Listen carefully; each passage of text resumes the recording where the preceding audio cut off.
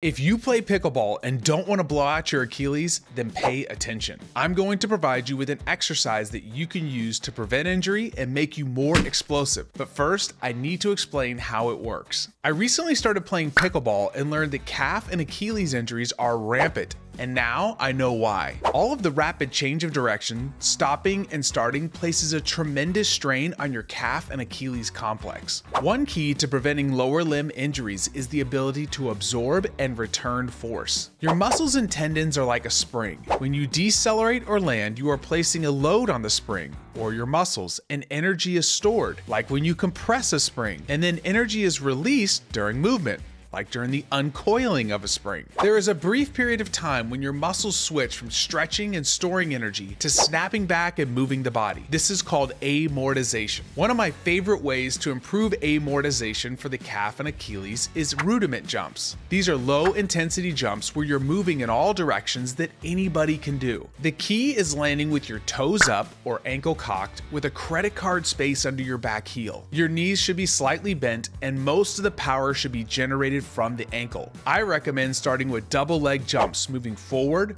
backwards, and lateral. Check out the comments for more detail on how to implement this and follow me for more pickleball tips.